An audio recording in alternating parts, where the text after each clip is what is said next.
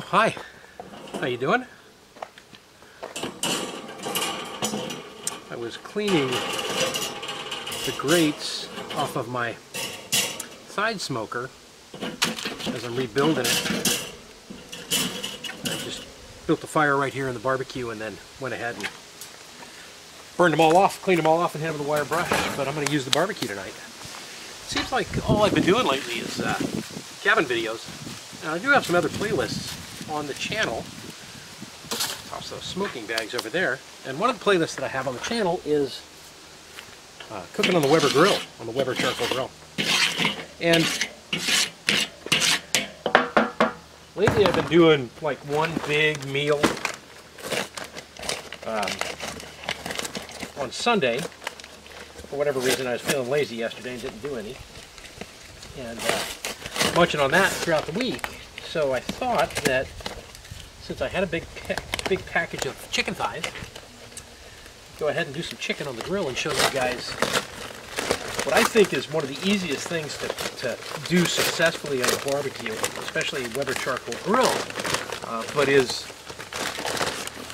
probably failed more often than succeeded.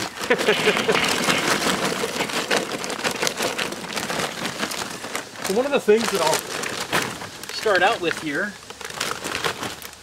is showing you how to lay the charcoal out, because most of the stuff that I do on the Weber grill, I generally use indirect heat, which means all of my coals are off over to here. Now when I do chicken though, I do it all right in the center. So the reason why we do it all in the center here is because chicken, if it's placed over the flame, will always flare up. It will always catch fire because the chicken fat is so flammable. That's probably one of the biggest problems that most people have when they're grilling chicken. And like I said, it's super simple to do. I'm going to get this fired up, and then I'm going to prep the chicken up and show you what I do for that. And then we're going to grill some chicken. I'll even show you how to make a nice little quick barbecue sauce for it if I have all the ingredients. I might play around with some different stuff today.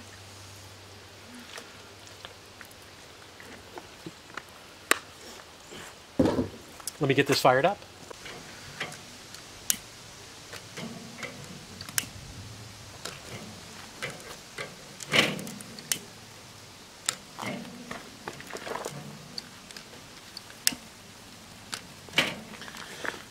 Get a little flame on there. So already I can guess that there's a few people out there that are going to say, that's not how you fire up a barbecue, and that's not how you grill chicken, and this is how I do it. This is how Sean in Alaska makes his chicken. I've been doing it this way for a long time, and it really comes out very successful. By the way, I should mention the shirt, Making Lemon from Lemonades, another YouTube channel, so I don't only just make content, but I also watch other channels. This is Shayla and her boys on this channel, and she sent me the shirt, which was awesome. You sent me a shirt, you got a channel, you got a business, you got anything, you send me a shirt, I'll wear it. I love t-shirts. Love t-shirts. Long sleeve ones as we get closer to winter, mind you. But I love t-shirts all the time. So for this one, I'm using some Kingsford charcoal briquettes with hickory. Give it a little bit of flavor. I'm not going to add any smoke to this at all. Let's go ahead and set this up, and we're going to head on into the kitchen. Let me get rid of this first.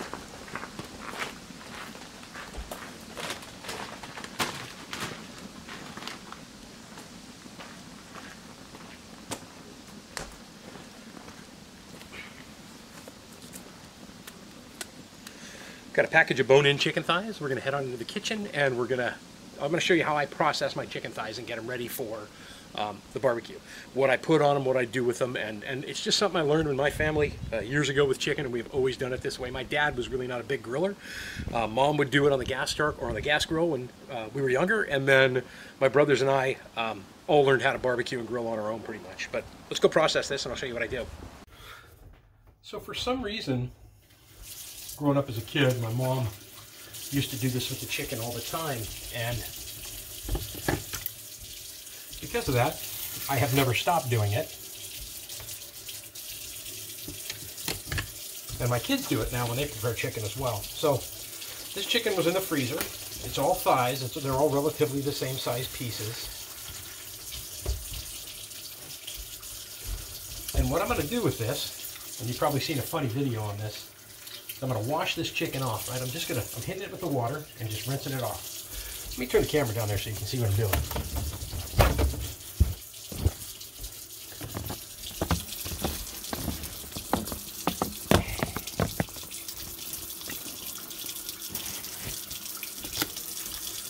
piece of chicken, just rinse it off. That's all we're doing.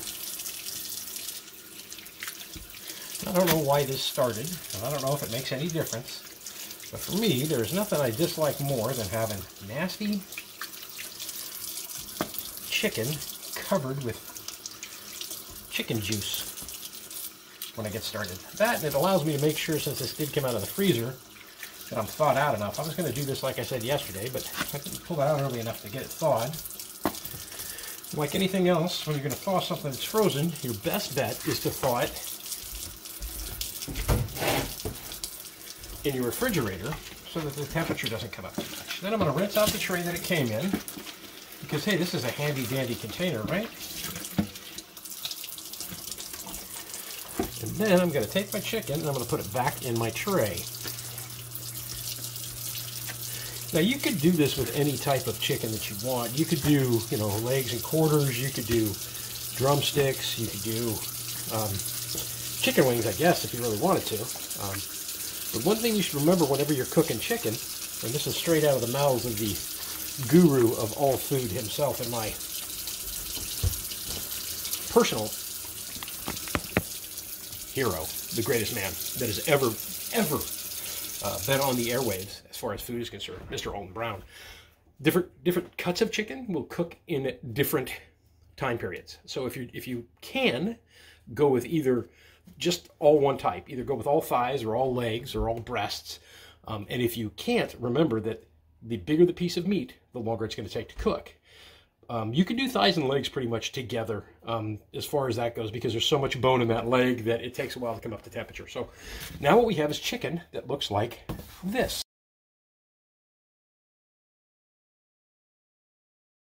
So the only two ingredients I season my chicken with ever is salt and pepper. That's all I ever put on it. Because if you were to put anything else on the chicken at this point, you're going to run the risk of burning it. And like we discussed before, chicken has a high fat content. You see all this? This is all the fat in the chicken right here. And you get that fat over the heat, over too high of a heat, and you're going to run the risk of flare-ups, flames. And chicken's notorious when you're cooking chicken for flaring up. A little tip, just a little squirt bottle while you're doing your chicken. Just take it, spray it down on the coals to cool them down real quick, and you can end that. You can eliminate that all the way. But I'm going to show you a way to do it without that. So, kosher salt in the daughter cup.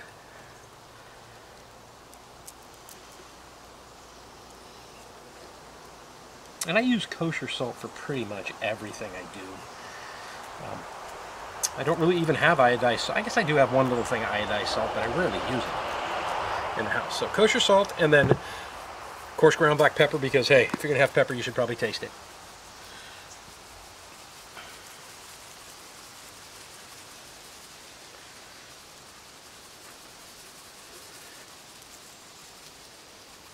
And then we're going to do that to the other side as well. And I always, for whatever reason, I always do the bottom side first with chicken.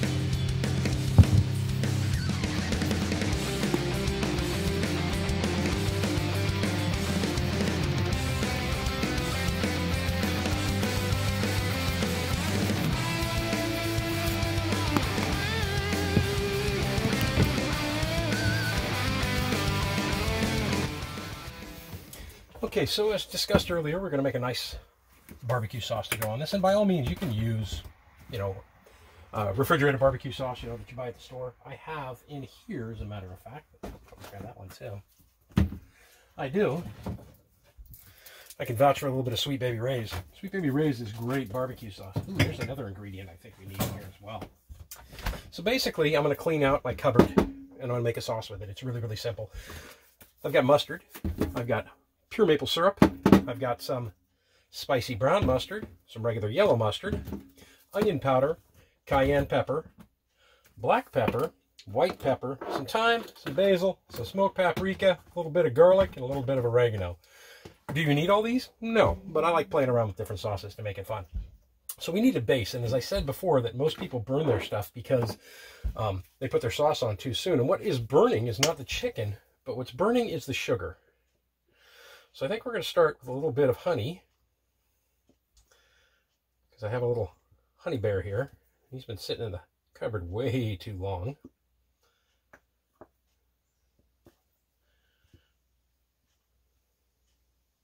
And remember that when you're going to do your sauce, it's actually going to accent the flavor of your chicken. You can do whatever you want with it. You don't even have to do sauce. Another trick is you could just coat the entire chicken with lemon pepper spice, and oh my gosh, is it delicious. It is really yummy. So, I think we're probably good on the honey in there now. And then I'm going to grab, so we're making a base here first. Some pure maple syrup. Let's add about half as much of that. And then I'm going to add some good old-fashioned yellow mustard.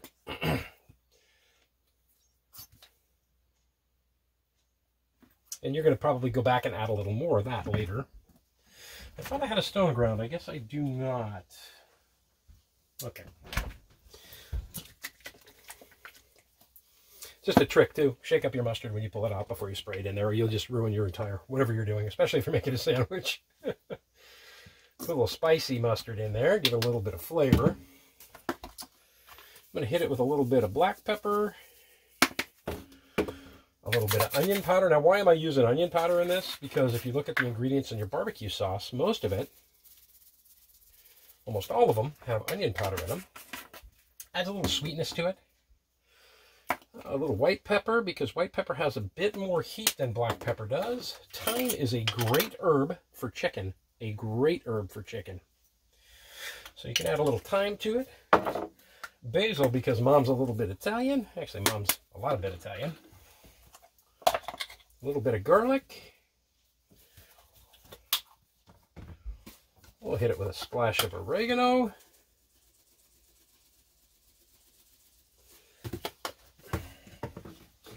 A little bit of paprika.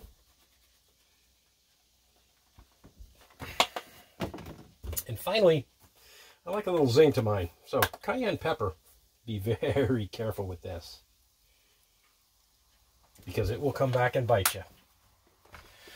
All right, we have to mix that up. I guess I think I'll use a fork. Yeah, I think I'll use a fork for this one. And I'll show you what we've got here. Let me pull the camera over so you can see. All right, we've got everything right there. Then I'm just going to mix it up, and I'm going to add a secret ingredient to it, and I'm going to tell you what it is after I'm done. I'll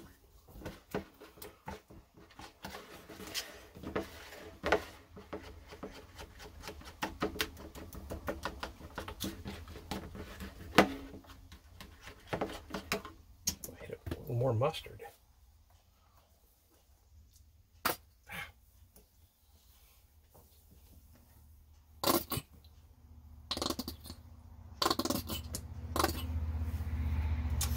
We have a lot of sweet in there, and the mustard and the vinegar in the mustard is going to give it a little more of the savory edge of it too, so that you'll have a double shot barbecue sauce. Now normally at this point, here, I would go ahead and I would add beer, because normally every time I'm on the barbecue, hit it with a little more honey here. Every time I'm on the barbecue, I'm also having a beer. So I hit it with a splash of beer to thin it out a little bit more. But I don't have any beer at the house today. I know, it's a crime, right? And understand too that anytime you heat alcohol above, I think it's 145 degrees, the alcohol evaporates completely. But I do have a little bottle of This could be interesting. Experimental rye whiskey from some friends of mine. We've been playing around with the idea of a distillery. So I'm going to add just a splash of that to this. So my sauce is on the thinner side, and that's fine. It'll thicken up a little bit while we're waiting for the charcoal grill to get ready. But I'm going to apply this sauce at the very end anyway. So in theory, I could actually take this sauce right now and I could put it in the refrigerator, let it thicken up a little bit more, but I don't think we need to do that. I think we're going to be good to go. I should taste it. Always taste your sauce when you make it. See if it's missing anything.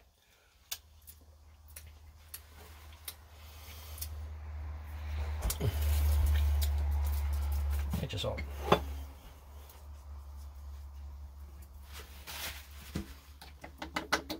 Got a good mustard on there. That maple's adding a different level of flavor to it as well.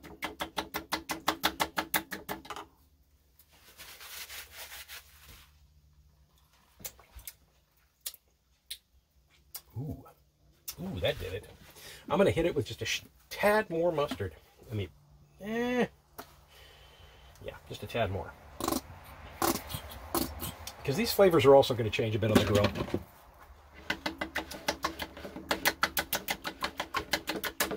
And I kind of want that yellowy, mustardy hue to it.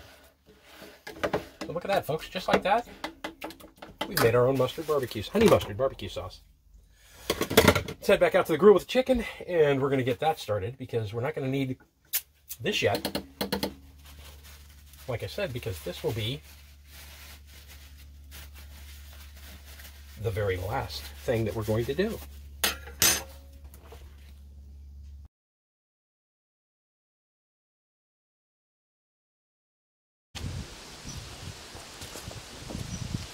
So your grill is ready to cook on when your coals have ashed over, and all of my coals have ashed over.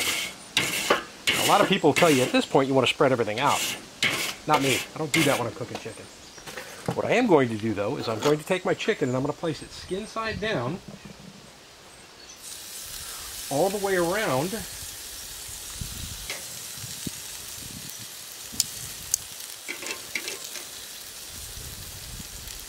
my charcoal. And the goal is to get it on pretty quick so that you can smother the fire before it flares up too much, because it's trying to flare up now as we speak.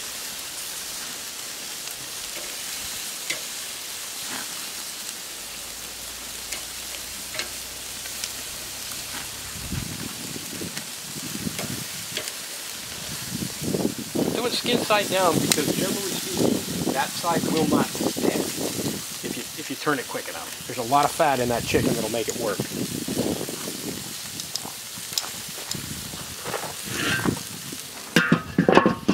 And close it.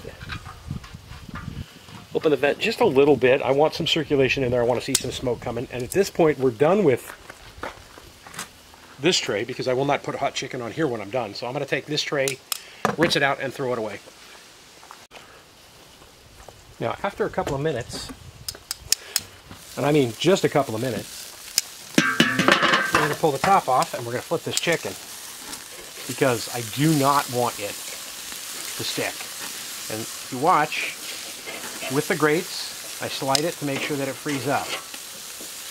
Because one of my favorite parts of chicken and eating chicken is that skin on the end when it's done. It's yummy, so delicious. At the same time, keep in mind that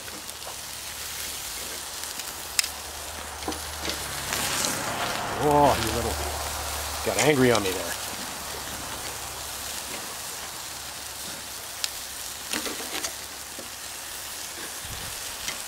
Like I said, at the same time, keep in mind that you want to stay around that ring of heat. And put the lid back on. You know, I think one of the biggest problems people have doing chicken on the grill is that it's not like a steak. You can't just throw it on there and walk away and go do something. The minute that chicken hits the grill, you're going to be here working on it. If you want it to be nice and juicy and tender and well cooked all the way through, you're going to be here for the duration. It's not a long process. It actually cooks pretty quick. And there's a couple of ways that you can tell that it's done without having to use a thermometer, and I'm going to show you that as well. But make sure you have time. when you're grilling outdoors, you should be enjoying the nature, the beauty, the breeze. I mean, everything that comes with cooking outdoors. I'm going to turn this chicken again. There's going to be a whole bunch of that, so I'm not going to show you all the turning that I'm going to do going forward. I'll show you when we start to see some stuff happening with the chicken, but you don't need to see me turn it 80,000 times. This would probably be a great time to remind you that if you like the video that you see and you want to see more of these, leave a comment down below in the comment section. Make sure you hit that thumbs up if you like it, thumbs down if you don't. By all means, it doesn't bother me a bit. At least that way I know what's going on. And if you have not done so, consider subscribing to the channel. There's that little subscribe button.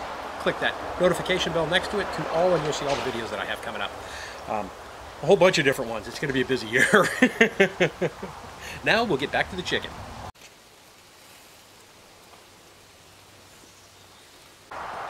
Why does chicken have to be turned so often? I want you to think about, and by all means, if you're doing a boneless, skinless breast, it doesn't have to be, but why would anybody eat that? If you think about what the anatomy of a chicken thigh is, or a drumstick is, or a leg quarter is, there's that big bone that's running down the center surrounded by all that meat. Now this chicken came out of the freezer, thawed out, rinsed off, so it's all pretty much where it needed to be temperature-wise. But the coldest part of the entire chicken is the bone. And if you've ever had chicken that wasn't cooked properly, I'll guarantee you found that when you got to the bone. The bone itself is an insulator, and until you bring the temperature of that bone up, your chicken won't be done. So by turning it multiple times, what you're doing is you're allowing that temperature to go from the bottom up and then flip it over and then the bottom up, so that you're bringing the heat slowly into the center and you're heating that bone at the same time. That way you don't dry the chicken out when you're cooking it. We've all had dried chicken. We've all had it happen. We've all probably done it. This is one way to eliminate that.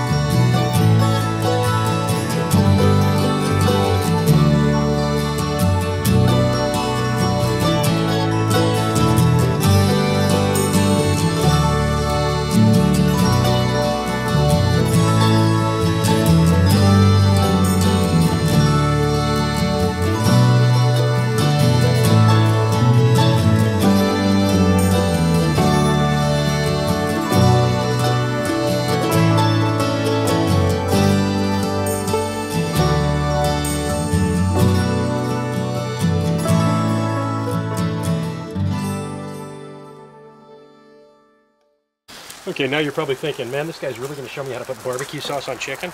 Yeah. I mean, we've done everything else so far, right? Here's our sauce.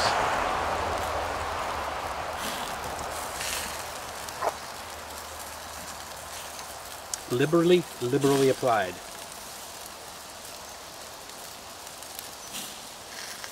I I do the bottom first because I really, really want that glaze to get on the bottom of the chicken.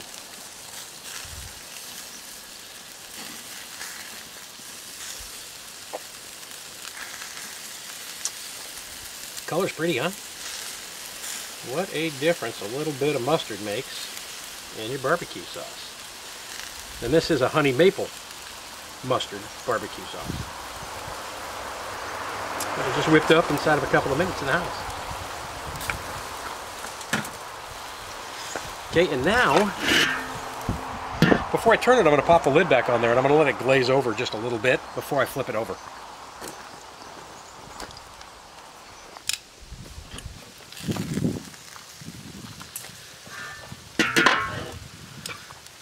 And we're going to turn it back over. Now here's where you run the risk of burning it, right?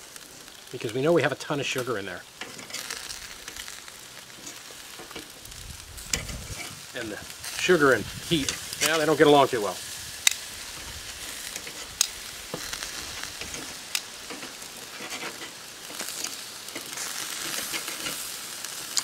So at this point,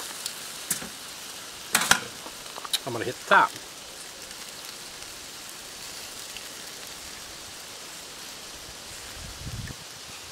I guarantee if you do this, when you bite into your chicken, it'll blow your mind how much more flavor it is. You'll be licking your fingers and your chops for minutes. You'll finish the first piece and you'll be all like, okay, I'll have 7 more now, please.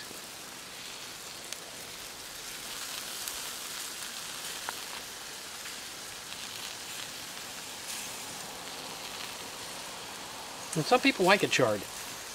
Now my mom prefers it when you leave it on there and it gets charred for her.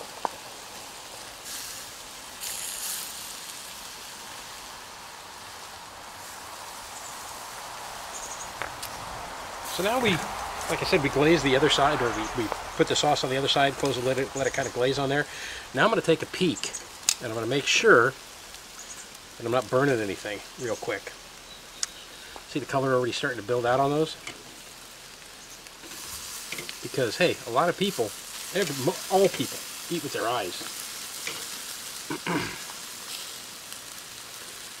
It could be the most delicious thing in the world, but if it looks terrible, your stomach's going to go,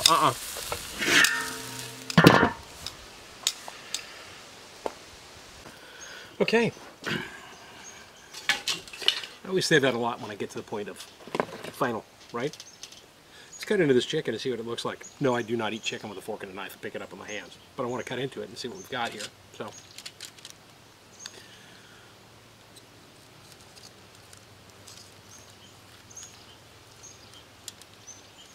you tell me, huh? Look at that, cooked all the way perfectly to the bone. It's just dissolving off of it. Now we have to give it a try.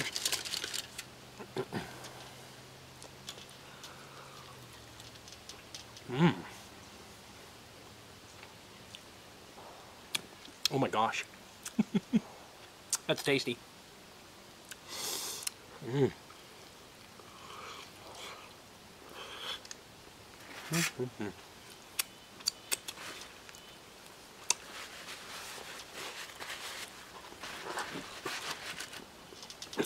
Folks, as always, thanks for watching. Thanks for hanging out with me. Try this at home. If you've already got something that you do awesomely with chicken, I would love to see it. Check out the Facebook page. The link is below. Follow me on Facebook and share your picture on the Facebook page to show me what you did with chicken. But have a great day. Oh, shaking the table here. If you enjoyed the video, do me a favor. Leave a comment below. Tell me what you liked about it. If you hated it, leave a comment below. Tell me what you hated about it. But make sure you hit that thumbs up. If you want to see more content like this from me, don't forget to hit the subscribe button and then the bell right next to it. So let me see if I get this right this time. The subscribe button and the bell right next to it. And you'll be notified when my videos come out. I'm Sean in Alaska. I'm going to eat dinner. Have a great day, folks.